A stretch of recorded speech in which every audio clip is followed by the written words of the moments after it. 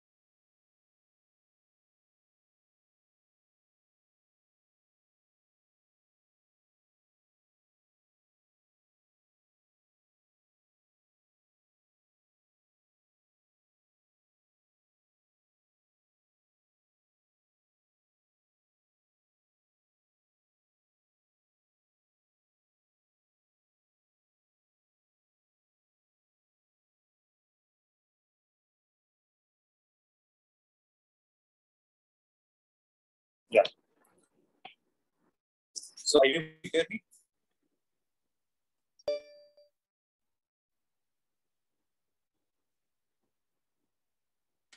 Yes or no?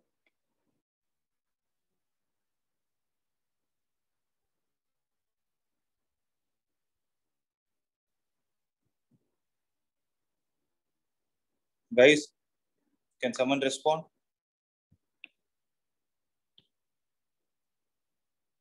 Am I audible? Yes, sir. Okay. Is the screen visible?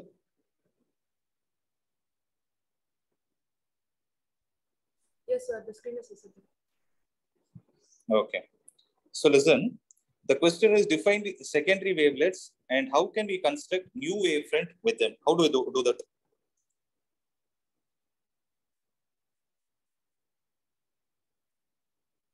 So how do we define secondary wavelets? So there are two things, right? One is called as a wavefront and the second is called as a wavelet. So what is the difference between?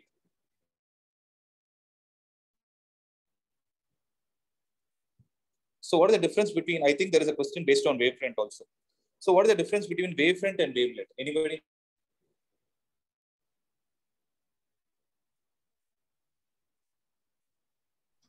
So each atom in the wavefront produces secondary difference. Sorry?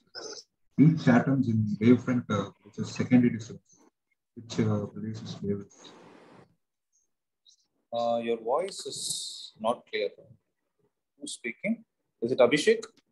Yes, Your sir. voice is not clear. Can you go a little away from the mic and tell me? Yeah. Can you go a little away from the mic and tell me? And be a little louder? I'm able to hear, but there is a lot of jarring sound that is coming. I will message. Now tell me. Something you were saying. Locus of? I already gave you the hint. Locus of all points. Vibrating. Yes. Okay. The ones which are vibrating the same phase is what you call it as a wavefront. And wavefront will have a source. Then what about this wavelet or the secondary wavelet? So we know that every point on the wavefront will act like a source for the new disturbance. And if you're able to draw a wavefront around every point that is there on the wavefront, this is what we call it as secondary wavelet. Right? And how do we construct? So using Huygens principle, you can say that every point on the wavefront is secondary wavefront. So before you draw the secondary wavefront, you take every point on the wavefront and draw an imaginary circle around this. So if you draw a tangential surface to this particular one, then this one is what we call it as secondary wavefront. So there is a difference. I hope you understood. These dotted circles are called as secondary wavelets, whereas the envelope, that is a tangential surface to the secondary wavelets in the forward direction, is what we call it as secondary wavefront. Okay. Having said this, moving on to the next question. Assuming that protons and neutrons have equal masses, calculate how many times nuclear matter is denser than water. Okay. So you need to calculate this. Then, given nuclear mass is 1.2 into 10 power minus 15 into a power 1 by 3, and the mass of the nucleon is 1.67 into 10 power 27.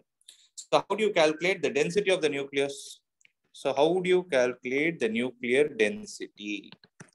It is mass of the nucleus divided by the volume of the nucleus. So what is the mass? So mass of the nucleus is 1.67 into 10 power 27, that is mass of each neutron, multiplied with the number of neutrons, that is A, the whole divided by 4 by 3 pi into R cube, that is 1.2 into 10 power minus 15 into A. A and A will get cancelled. So when you take all these things, right? So this is a generic value, and this value comes out to be somewhere around 2.307 into 10 power 17 kilogram per meter cube. Okay. So when this is the value, they're asking you to compare this with density of water. So 2.307 into 10 power 17 divided by the density of water is 10 power 3. So it is 2.307 into 10 power 14, no units. It is 2.307 into 10 power 14 times greater than that of water. Okay. So moving on to the next question. A nucleus of mass number 235 splits into two nuclei whose mass numbers are in the ratio 2:1. Okay. If R naught is 1.4 Fermi, you need to calculate the radius of the radii of the new nuclei. The radii of the new nuclei means both the nuclei. Okay. This.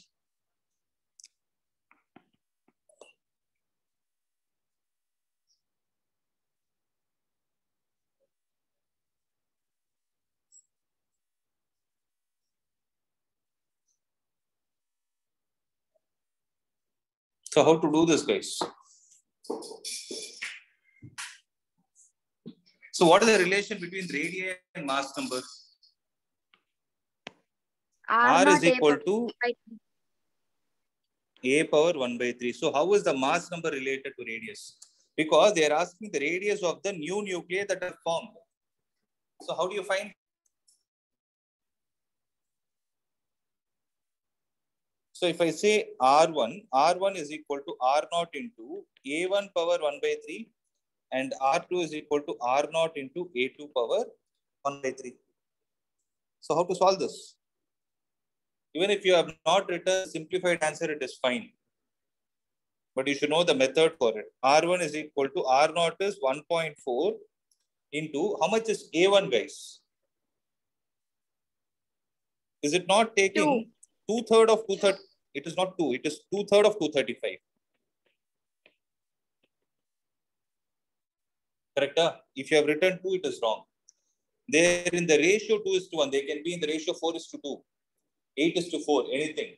But how much is the mass of the first nuclei? It is 2 out of the total quotient 3. So 2 by 3 into 235 to the power A by 2 will be equal to 1.4 into 1 by 3 into 235 in power 1 by 3. So this is going to be the answer. These many femtometers will be the answer. Okay. So since time is less, I have to go a little bit faster. So listen, define the term wave. Already defined.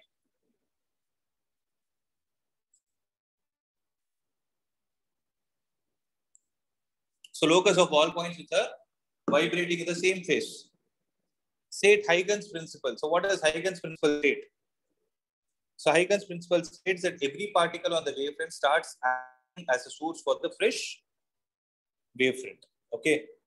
Consider plane wavefront incident thin convex lens. So you have a thin convex lens on which there is a plane wavefront that is hitting. Okay. So for plane wavefront, where is the image? Sorry, where is the source placed? What should be the source for a plane wavefront to be formed?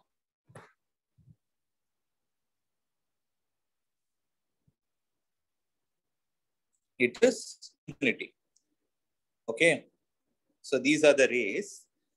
Draw a proper diagram to show how instant wavefronts transfer through the lens and after reflection focuses on a focal point of the lens. So after this, what is going to happen? These two rays, according to ray optics, we know that they are going to meet at the focus. So when they are going to meet at the focus, the wavefront due to this focal point is going to be something like this. So this is the diagram they are expecting. So this is incident plane wavefront and this is refracted spherical wavefront.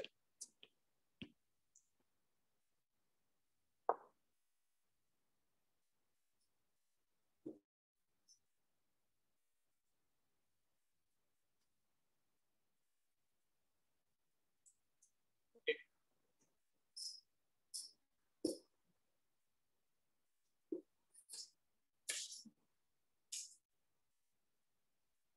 Next. In Young's double slit experiment, the slits are 1.5 millimeter apart. So small d is 1.5 millimeter. When the slits are illuminated by a monochromatic source and the screen is kept 1 meter away, so capital D is 1 meter away, width of 10 fringes, so 10 times beta is measured to be 3.93 millimeter, where beta is the fringe width. Okay, calculate the wavelength of light used. We need to calculate the wavelength of the light that is used. So how to do this, guys? So what is the relation between beta, lambda, small d and capital D? So beta is equal to lambda into capital D divided by small d. Right? So 10 times beta will be 10 times this thing. But what is 10 times beta? 10 times beta is 3.93 is equal to 10 into lambda is what you need to calculate. Capital D is 1 divided by 1.5 into 10 power minus 3 meters. So lambda will be equal to 3.93 into 1.5 into 10 power minus 3 meter. The whole divided by 10.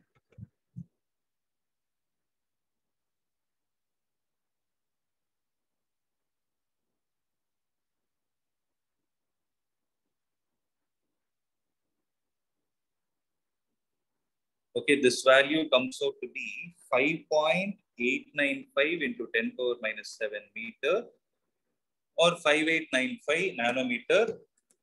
Sorry, 589.5 nanometer or 5895 angstrom. All these are the answers. Okay, next is what will be the width of 10 fringes when the distance between the slits and the screen is increased by 0.5? So listen to this carefully. When it is increased by 0.5, means what is going to be the value? Beta is equal to lambda into capital D divided by small d. So you are using this wavelength only. So 5.895 into 10 power minus 7 into what is going to be the value of capital D now?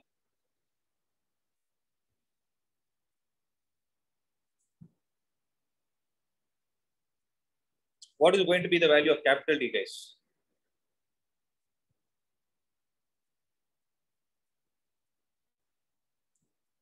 Are you guys there or not? See, one request, if you're not interested, I will not handle this session. It is irritating me, literally. If you guys need it, please stop, or else I'll have to call out names. You wrote the test yesterday only, right?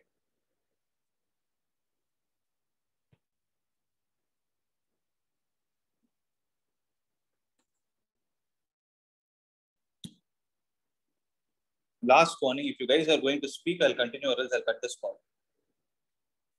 What do you want me to do?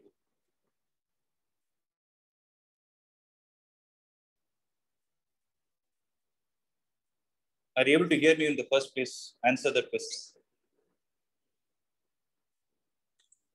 Yes, sir. We will not. I asked a very simple question. I asked a very simple question. Capital D initially was 1 meter. Now it is increased by 1.5 meter means what is going to be the value of capital D now? 1.5, sir. 1.5 meter. That is what I'm asking. 1.5 divided by. Is there any change in the other parameters? No, sir. It remains the same. 1.5 into 10 power minus 3. This and this will get cancelled. It will be 5.895 into 10 power minus 4 meter. Correct? Correct? 5.8 into 10 power minus 4 meter is going to be the required answer. But 1 minute. What would be the width of 10 fringes is what they asked. This is the width of 1 fringe. So what will be the width of 10 fringes? 58.95. So please be careful, okay? Don't do this mistake. 58.95 into 10. Or I can write as, generally when you write, no, write it to 1 decimal value into 10 power minus 3 meter. Okay. Generally, I suggest writing the fringe width in terms of millimeter. This is 5.895 millimeter. Okay. Moving on to the next question. So there is an Young's double slit experiment setup. Red light of wavelength 6000 angstrom is used and the nth bright fringe is obtained at point P on the screen. So there is a screen at point P. By using a red light, what is obtained? Right fringe that is obtained. Keeping the same setting, the source is replaced. So what do you mean by same setting? Means capital D and small d are the same. But now what is changed? The source is changed. So whenever they change the source, right, its wavelength is also changed. So when the source is replaced by green light of 5000 angstrom, now the n plus 1th bright fringe is obtained at point P. So here nth bright fringe due to red light, and at the same point n plus 1th bright fringe due to green light. Okay. So if I take this to be the central part, calculate the value of n. So for red light, can I write n times beta is equal to, or I can say this distance as y. Okay. Y will be equal to n times lambda into capital D by D. Can I write it like this, guys? Because lambda into capital D by D is 1 fringe. But there are bright fringes already present between O to P. So y1, y2 is equal to n plus 1 into lambda dash into capital D by D. Right. So y1 is equal to y2 because that is the distance between both, or else I will take it like this itself. I hope this point is clear, right? Did everyone understand what I wrote? So y is the same on both the sides. So n times lambda into capital D by small d is equal to n plus 1 into lambda dash into capital D divided by small d. These two will get cancelled. Lambda divided by lambda dash is equal to n plus 1 divided by n. So lambda is 6000 divided by 5000. Don't convert angstrom. N plus 1 divided by n. This is going to be 6 by 5 is equal to n plus 1 by n. So 6n is equal to 5n plus 5. So n will be equal to 5. So the number of bright fringes that are formed due to red light are 5, and the number of bright fringes formed due to the green light are 6. Okay.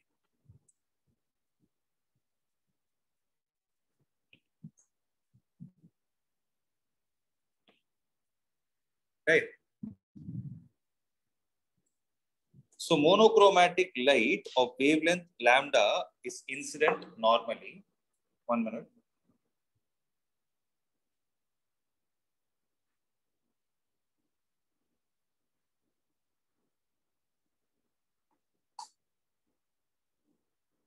Yeah. So monochromatic wavelength of light of wavelength lambda is incident normally on a narrow slit of width A to produce a diffraction pattern on the screen placed at a distance capital D from the slit. With the help of relevant diagram, reduce the conditions for maxima and minima on the screen. Use these conditions to show that the angular width of the central maxima is twice the angular width of the secondary maxima. This is a theory question, okay, which you can refer the videos. So in that, I've already clearly explained every step along with an audio visual. Okay, you can have a look at it there. Every point is there in it. If you still don't get it, reach out to me. Next.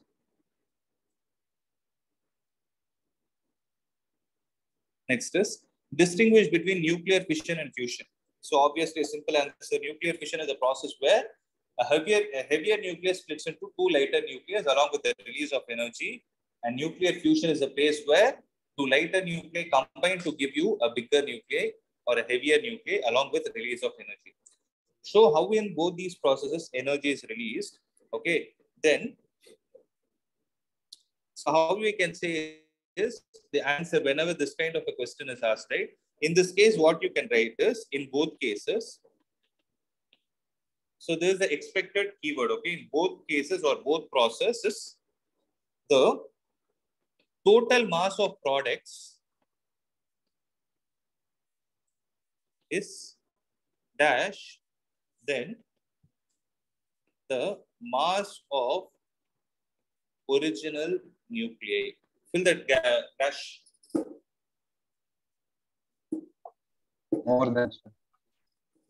It will be less than. Only then there is a concept of mass defect that comes into picture. And due to mass defect, there is a concept of binding energy that comes into picture. You're able to understand? This is what happens. Okay? Yes, sir. Right. So next time, write it properly. Calculate the energy release in mega electron volt in the deuterium and tritium fusion reaction, which is given as H21 plus H31 gives you a helium nucleus along with the release of a neutron. So it's very simple. So mass of product is equal to how much? Mass of helium plus mass of neutron, that is 4.0203. So 8665 AMU. Mass of the reactant is equal to 3.018049 plus 2.014102 U. So here, if you try to add in both and see, mass of reactants will be greater than the mass of the product. So what will be the mass defect? Mass defect will be mass of the reactant minus the mass of the product. How much ever is that value coming? That will be in terms of U. And that value, let me tell you how much it is. It is 0.018883. But you know that 1 AMU is equivalent to 9.5 mega electron volt. So just replace it. 0.018883 into 931.5 mega electron volt per C square. This is going to be the answer.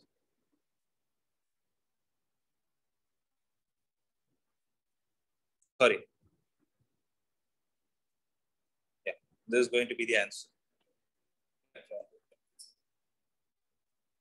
And the answer that you will get is 17.589 mega electron volt. So this is the amount of energy that is going to get released. Is everyone clear with this problem? Is there anyone who doesn't know the concept of binding energy? Understood, sir. Understood. Is everyone clear? Yes, sir. Okay. Yes, sir.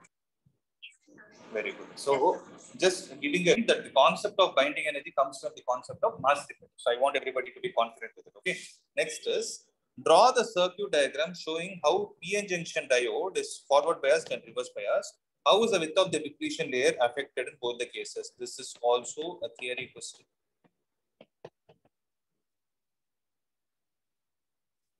Right. So this one is a concept that you need to know. Is there anyone who doesn't know this? You want me to explain? I'll do it. Or else I'll proceed to the next one.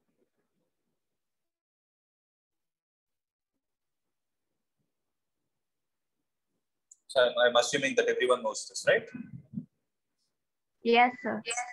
Very good. So did you guys do this in the lab also? Now your practicals are also over, right? Did you guys do it in the lab? That time you would have practiced the forward bias and reverse bias characteristics. Yes or no? That should have helped you, right? The same theory. Okay. So the black box shown here converts the input voltage waveform into the output voltage waveform as shown. Can someone tell me what the black box is? Full wave rectifier. Full wave Full wave rectifier. Very good. It is a full wave rectifier. So if you guys would have told rectifier, only half mark. Full wave rectifier is the answer because the full wave is getting rectified.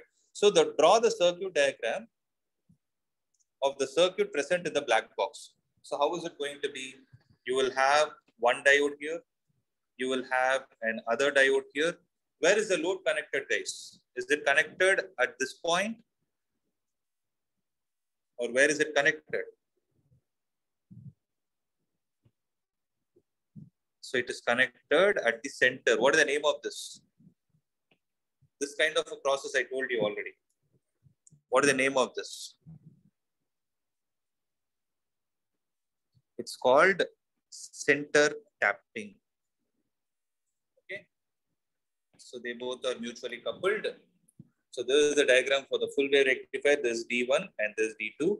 So they asked you to give a brief description. In the brief description, you can say during the positive half of the cycle, diode 1 will be forward biased, diode 2 will be reverse biased. Hence, you will be able to see half a wave rectified.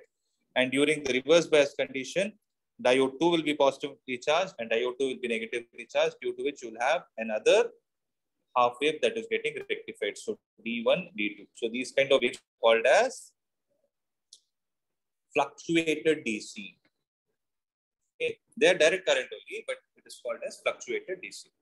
So the description I gave you, right? Those same description is there in the solution sheet also, which I'll be sharing. Okay. Next. Draw a diagram of illuminated PN junction. So there's again a theory. Explain briefly the three processes due to which the dense. So there's also a theory question. So there is nothing for me to explain it. This also you can read it from the solution sheet which I'm sharing with you. Okay. I'm going to concentrate only on problems and your doubts. Derive an expression for path difference in Young's double slit experiment and obtain the condition for constructive and destructive interference at a point on the screen. So how to derive this, guys? So you will have something like this. S1, S2, there is a point P here. From S1, there is a line going. S2, there is a line going. From here, drop a perpendicular. So path difference delta X is equal to S2P minus S1P. Right? So what you will do is you will take the right angle triangles. So this distance will be Y. Right? Then this distance will be Y minus D by 2. This distance will be Y plus D by 2. So S2P S2P square is equal to, this distance is capital D, D square plus Y plus D by 2 the whole square, and S1P the whole square is D square plus Y minus D by 2 the whole square. Okay. So S2P square minus S1P square is equal to Y plus D by 2 the whole square minus Y minus D by 2 the whole square. And this will give you 4 by 2, which will give you 2 times Y into D. Okay. This is the value of S2P minus S1P into S2P plus S1P. So here you observe one important point is S2P and S1P are approximately supposed to be closer to each other, and they should be approximately equal to D. So here it becomes 2D. S2P minus S1P will give you 2 times YD divided by 2D. So 2 and 2 will get cancelled. Y into small d divided by capital D. And this is going to be the path difference. So delta x is equal to y into small t divided by capital T. So this is the condition. And they asked us derive the condition for constructive and destructive interference. So delta x is equal to yd by small capital D. This will give you n times lambda. Okay. Similarly, this is for constructive interference. This is equal to yd by small capital D. This is equal to 2n plus 1 into lambda by 2. This is for destructive interference. So these are the points. Already known fact. This is more important. So the intensity of the central maxima in the Young's double slit experiment is I. Okay. Actually, they gave it as IQ, no? Okay. Actually, if this kind of a mistake comes, it is I naught, or you can take it as I. Here, if it assume as IQ itself, we'll take it as IQ itself. Find out the intensity at the point where the path difference is lambda by 6. So how to solve that, guys? So what is the difference between phase difference and path difference? Phi divided by 2 pi will be equal to lambda divided by, or sorry, delta x divided by,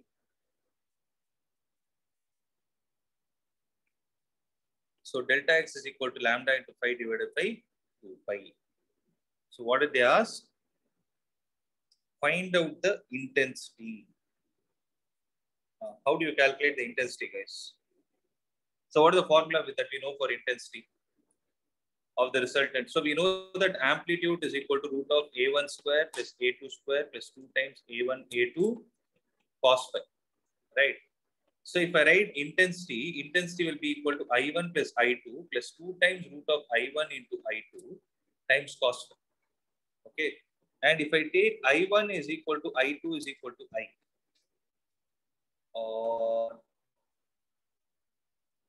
Okay, I'll take this as I dash. This is A dash. If I take them as I, then I dash will be equal to 2I plus 2I cos phi. So if I take out the 2I into 1 plus cos phi, 1 plus cos phi is going to be 2 cos square phi by 2. So it will be 4I cos square phi by 2. Okay, well, this is the value of I dash. So this is the last question. So I dash is equal to 4I into cos square phi by 2. So I dash will be equal to 4 into I naught into, what is the value of cos square phi by 8? Sorry. Remember, I naught is equal to maximum value, right? So I naught is maximum value means what should have been the value of phi for you to get maximum value? Phi should be 0. So if I put this as 0, then what will I get this value as? I plus 2I into cos 0, that is 1. So I naught is literally equal to 4I. So 4I is nothing but I naught. I naught into cos square of, now you have the angles in your hand. Now you have the angles in your hand. See, when path difference is, when the path difference is lambda by 6, what will be the corresponding phase difference? Phi will be equal to,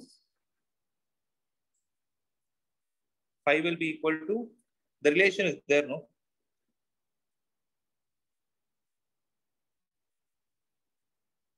Lambda by 6 divided by lambda into 2 pi. Cancel this. It will become pi by 3. So take pi by 3 and substitute it here. You will have pi by 6. So I naught into cos square pi by 6 is going to give us 3 by 4. So intensity here will be 3 by 4 times the maximum intensity that is present. Okay. Similarly, can you guys tell me what will be the value of intensity when the path difference is lambda by 4? How to solve? Phi is equal to how much, guys? Try it out.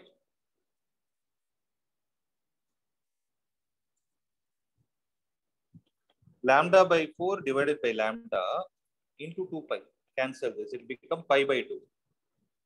So I dash is equal to I naught into cos square pi by 4. That will become I naught by 2. So it will become half of the value. So Wherever the path difference is found to be lambda by 4, the corresponding intensity will be I naught by 2.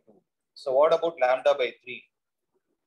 So phi 3, let me call this as 2. So phi 3 will be equal to lambda by 2 divided by lambda into 2 pi. 2 and 2 will get cancelled. Lambda and lambda will go pi. So I dash should be equal to I naught into cos square of pi by 2, which is going to be 0. Sir, I think it's lambda by 3. Lambda by 3, yeah. Oh, yeah. Yeah. 1 minute.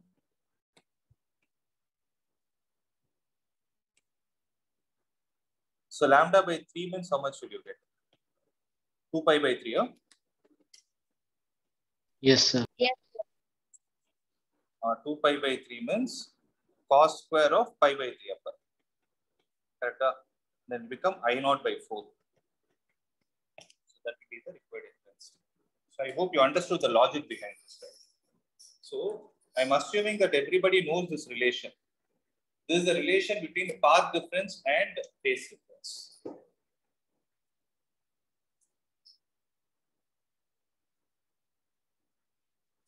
Okay. Clear? So that's it from my side. See you all in the next class. Any other doubts, guys? No doubts, sir.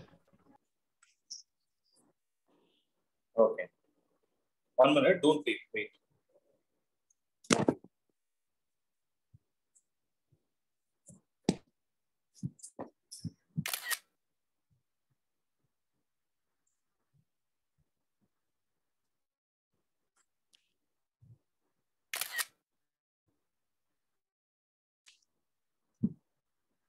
Are you guys?